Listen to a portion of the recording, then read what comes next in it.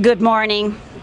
Obviously, my name is Mary Lacey. I'm the elected district attorney for the 20th Judicial District.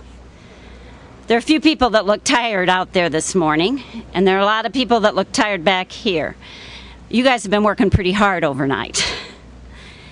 As you are now aware, John Mark Carr, 41 years old, was arrested for the murder of JonBenet Ramsey yesterday morning at approximately 6 a.m.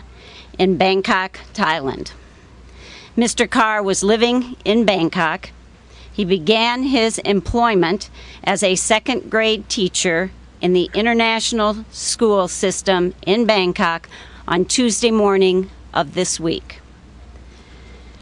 Mr. Carr has traveled extensively since leaving the United States several years ago. The District Attorney's Office, in conjunction with many other law enforcement agencies, have spent the past few months locating, identifying, and finally yesterday arresting Mr. Carr. Much work has been done in those efforts. There is much more work to be done now that the suspect is in custody. Our preference, you might guess, would have been to continue to work out of the public eye. That obviously is not possible. You all have many questions that you want answered. John Carr is presumed innocent. We are rightfully constrained by the Code of Professional Conduct and the presumption of innocence from answering those questions that you want answered this morning.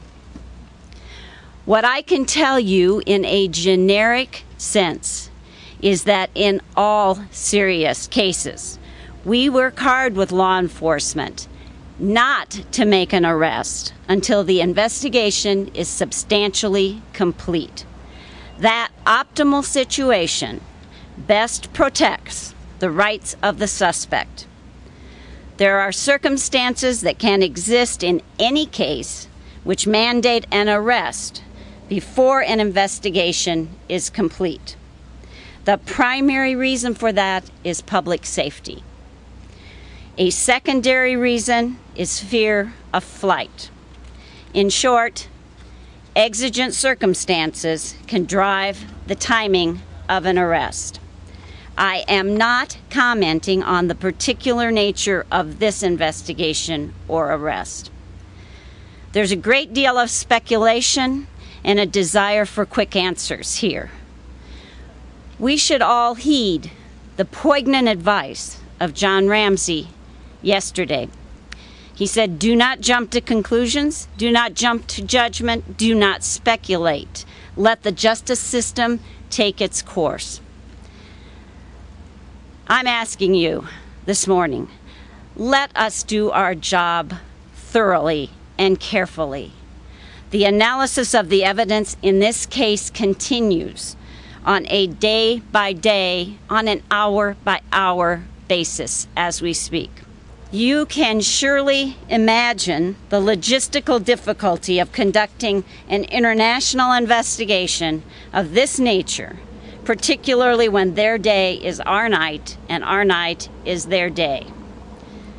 Our role in the investigation of JonBenet's murder has been to follow up on all legitimate leads that have been received from law enforcement and from concerned citizens.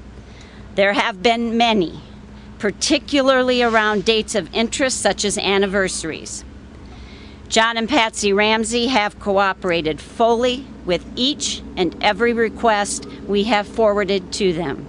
Knowing much about the case, I mean, it's good that they've eventually caught up with somebody and the system of justice actually works, and hopefully that they bring the guy to justice. I think it's great they made an arrest, but I'm a little confused. It doesn't seem like he was in Boulder at the time, so when I read the paper this morning, I was a little confused about what evidence they have and whether or not the arrest will stick, but hopefully it will.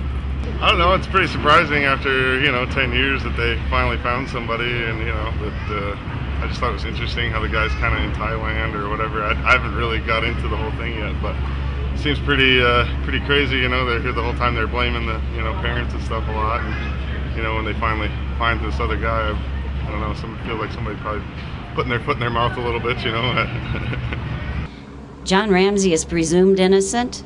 John Mark Carr is presumed innocent. I cannot comment past that.